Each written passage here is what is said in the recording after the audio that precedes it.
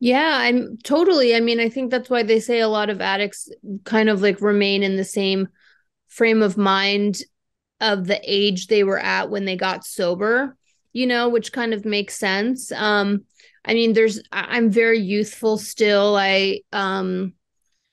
Yeah, I mean, I'm sure I did like stunt a lot of that, and I'm probably trying to like re-experience the normal kind of life that one would have in their 20s or 30s, just now in my 40s, being kind of a little bit late to start or like a failure to launch, so to speak. But yeah, I mean, all of that stuff definitely stunts your emotional and spiritual growth, of course. I mean, of course. Yeah. Well, we're not. Yeah, we're just living to the next moment to use.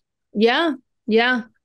So I'm curious then, so at this point, you've gone through management's gone, even asking if you want help, as you said, politely declined, but it took another decade. What was that decade for you, Natanya?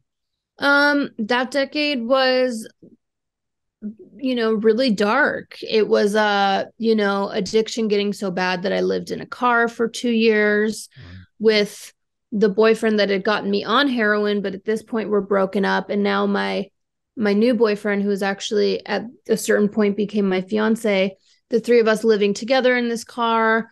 Um, Eventually we ended up moving downtown, like right off Skid Row on Third and Alameda, which interestingly enough is super gentrified now. I was actually down there the other night, so that was interesting. But when I was there, it was a trap motel, and it was transients and prostitutes and all sorts of different walks of life that lived in this motel. It was $500 a month rent, a shared bathroom per floor. It was really crazy, but it was downtown and it was close to the drugs, and we lived there for a couple of years, and then it was kind of in and out of rehabs, and then I had a really traumatic experience happen when I was 25, and I lost a boyfriend to an overdose. And Um, then I got sober after that. I had a slight relapse, and then went back to treatment at 30 years old, stayed there for a year, and I've been in recovery ever since. And, the last 10 years of my life now haven't looked perfect, and there's been bumps in the road, but I've been in recovery now for a decade, but it's been a decade of um, exploration and growth and learning truly who I am for the first time. And like we were saying earlier, getting involved in the mental health and substance abuse space and helping people get into treatment. And that's what I do in my professional life. Right. So, like stuff with Sean or whatever else, like that's my personal life. And that's kind of how I maintain abstinence and emotional and spiritual sobriety is I continue to remember to have a heart of service, and that the more I think about you, the less I think about me. And yeah, so it's been kind of a wild ride for sure. Um, but here I am. So yeah, to say the least, huh? yeah, Oh goodness. Yeah, I'm sorry that the gosh, I'm sure there was many a losses throughout definitely a your lot of addiction. losses. Yeah, unfortunately, it's just part of the deal. Yeah. Yeah. How are you able though to afford any sort of rehab? Was it a state funded? Did you have basic insurance? Did you have stuff still from like SAG or anything that was helping you, or what was?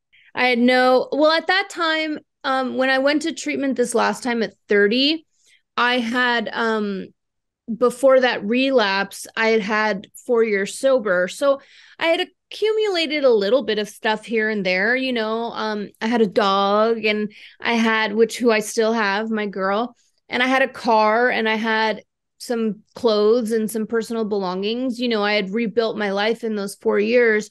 But no, I didn't have any insurance and I didn't have any money. So I called somebody who I had been in the program with, and they helped me get into this place. So it's a Jewish rehab in California called Beit Teshuva, and they're very generous, and they do often scholarship a lot of people. But if you go there, they'll help you get like the state insurance. I think they got me on Medi-Cal or something like that, which was able to fund my stay there. And then at a certain point, I was able to get on disability, unemployment, one of those things, and I was kind of able to pay a little bit of my own way. And yeah. How integral was doing a full year for you? As opposed to, I mean, so many people are hit with now, like the way insurance is, at least in the state of California. They can barely stay 3 weeks. Exactly. Yeah. Which is so fucked. And obviously This is the Knockin' Doors Down podcast, featuring celebrities, experts, and everyday people who have overcome adversities, including addiction, mental health, and trauma, to live purposeful lives. And that's what Knockin' Doors Down is all about.